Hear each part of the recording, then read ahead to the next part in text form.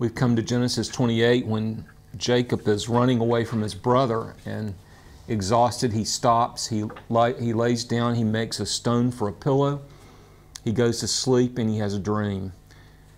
When he wakes up from this dream where he had the vision of the ladder stretching between earth and heaven and the angels of God going up and down on the ladder, he says something after receiving this great blessing from God.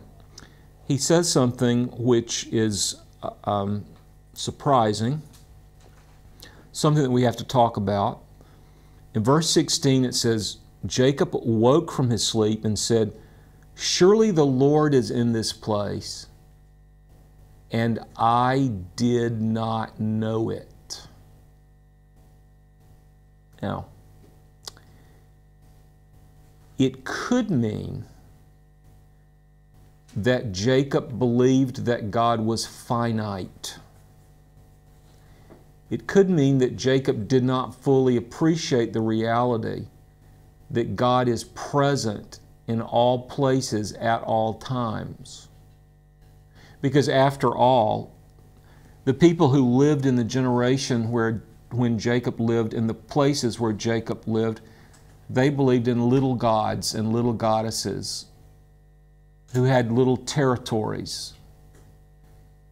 And you had one God of the mountain and you had one God of the valley. You had one God of the sea and one God of the dry land.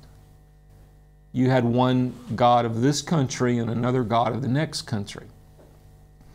So that you could outrun God, or you passed out of the jurisdiction of one God and into the jurisdiction of another God.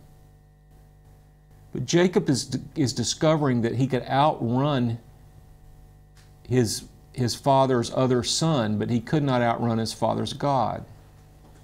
He could get away from Esau, but he couldn't get away from God.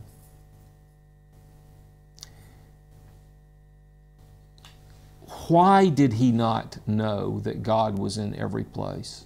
Well, he didn't really pay attention to God. He was not a man who lived in the vertical plane. He was a man who lived in the horizontal plane. He was not a man yet who learned to lift his eyes above the horizon and to think about God and to act upon God. But that's what he's going to learn on this journey, which lasts for 20 years. Now, it could be that it wasn't that bad. It could be that all he meant was, evidently, this is a place where God shows himself. This is a place where God has shown up and made his presence felt or real, and I didn't know it. Maybe that's all he means. I don't know how it is in your language, but in English, we talk about the presence of God. The presence of God was there. God was there. What do we mean by that? Because we obviously believe in this attribute of God called omnipresence. That is, we believe that God is everywhere. David writes, or the psalmist writes in Psalm 139, that I can go to the highest place in heaven and God is there. I can go to the deepest place in hell and God is there. There's no place where God is not. If God is not everywhere, then He's not God. So, we can speak of God's presence in terms of His attribute, His characteristic of omnipresence. But also, maybe you have an assignment in ministry. Maybe you go out witnessing, or maybe you get a chance to teach children, or maybe you get a chance to preach, or maybe you get a chance to play an instrument or sing a song in church. And your mother or your friend says, "How was it?" And you say, "God was really there." Well, you already believed in God's omnipresence. You wouldn't have denied that God was there. So what do you really mean? What are you adding to the doctrine of God's omnipresence when you say, well, God was really there? What you mean is, well, He was really there to bless me. He showed His presence by blessing me. But there's another way that we talk about God, not only His omnipresence, not only His blessing presence, but what we might call His manifest presence. where he really shows himself. He shows himself in a way that our senses can detect. We see him in a vision or a dream, or we hear his voice. That's really, really supernatural. And that's what happened to Jacob. What he was saying was, I didn't know that this was a place where those kinds of things happened. I didn't realize that this was the place of the manifest presence of God. So he called that place Bethel, the house of God. This is a place where God lives. God dwells and abides in this place.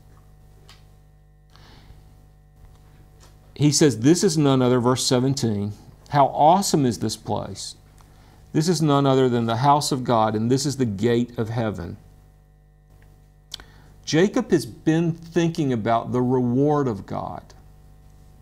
He's been thinking about the birthright. He's been thinking about the blessing.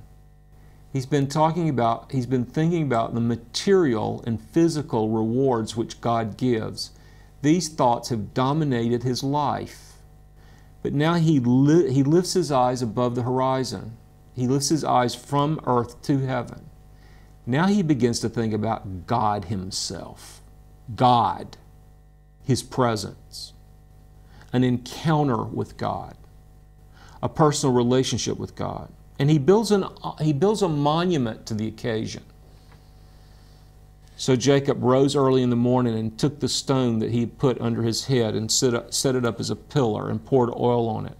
And he called the name of that place Bethel, the house of God. Now, some of you wear a ring on your finger.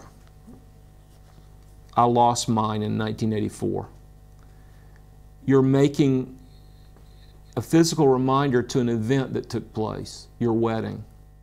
Some of you got baptized. Baptism is for many reasons, but one reason is it's a physical reminder of a spiritual event. It's something concrete that you point back to that reminds you that I've met God, I've trusted Christ, I've received forgiveness from my sin, I've been saved, I've been born again. I was baptized on this day.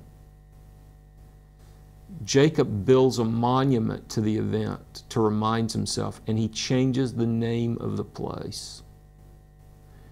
If we live very long, we need to be able to point to certain times, certain places, and we need to say, God met me there. God met me in that place. I was afraid. I was running away. I didn't know what was going to happen. But God met me in that place. The Puritan preacher Thomas Goodwin said, God's will cannot be understood in prospect. God's will can only be understood in retrospect. What does that mean? He meant, as we look forward to God's will, we really can't understand it. But when we look back on God's will, we can understand it. When we look forward and think, what might God do? That's hard to understand. But when we look back and say, look what God has done, then we do understand. Well, Jacob is looking forward and he's looking back, but especially he's looking back in this place where God meets him. Now, God has made a promise to him. And because God has made a promise to Jacob, Jacob makes a promise to God. And by the way, that's what people do when they love each other. They make promises. That's what marriage is. You enter into a covenant and you make a promise to each other.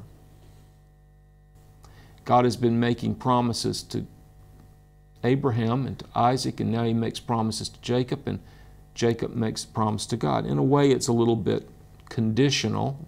Maybe it's not a perfect promise, because he says, if God will be with me, Genesis 28:20, if God will be with me and will keep me on this journey that I will take, and will give me food and water and clothes, if I come back to my father's house in safety, then the Lord will be my God. Well, I hope the Lord's going to be his God anyway. But then he does something else. He says, I will give God 10% of everything that I have. Here we see the tithe for the second time in the Bible. We see it in chapter 14 when Abram gives a tithe to Melchizedek. And we see it in 28:22 when Jacob vows to tithe to God. In a way, Jacob doesn't do it unconditionally. He's asking for God's blessing, but at least he does it. At least now he's not just thinking about what God is going to give him. Now he's thinking about what he's going to give God. By the way, let me just mention this as a spiritual principle. In John chapter 2, when Jesus came to the wedding in Cana, Mary said to Jesus, "They have no wine." And Jesus said, "Woman, what am I going to do with you? It's not time yet." Now, to me, first of all, I can't hear her request. I can only hear an observation. When she says they have no wine, he's just making an observation. But Jesus hears a request. Jesus hears her asking for something. And he basically says, "I can't do what you want. It's not time yet." So when we hear what Jesus says, all I can hear is a no. Mary apparently hears a yes because she runs to the servants and gives them the best advice in the history of the world. She says, "Whatever he tells you, do it. Get ready." It's a beautiful, deep thing that happens between Mary and Jesus at the beginning of John 2. But the principle I want to point out is this. Apparently, he was not going to give her what she wanted, but she was going to give him obedience. At the time when you do not think God is going to give you what you want, that is the most important time to give God what he wants. And let me also say this. It's much, much, much more important that you give God what he wants than it is for God to give you what you want. And be sure that in your prayer life, you beg God for the power to give him what he wants more seriously than you beg God to give you what you want. Always remember that. Jacob is making a little bargain. It's not a perfect thing that he does. He says, "If you'll do this for me, I'll do this for you. If you'll do that for me, I'll do this for you." But at least it's a beginning. It's a beginning. He's making a beginning.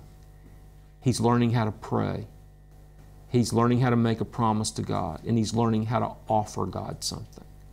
He's not very mature yet, but he's made a start. TVS Seminary is a great way to invest in the kingdom of God. Please consider making a donation to support this effective educational and outreach ministry today. We exist upon your gracious giving. Please donate to support TVS Project's continuation and growth. For more information, visit tvsseminary.com.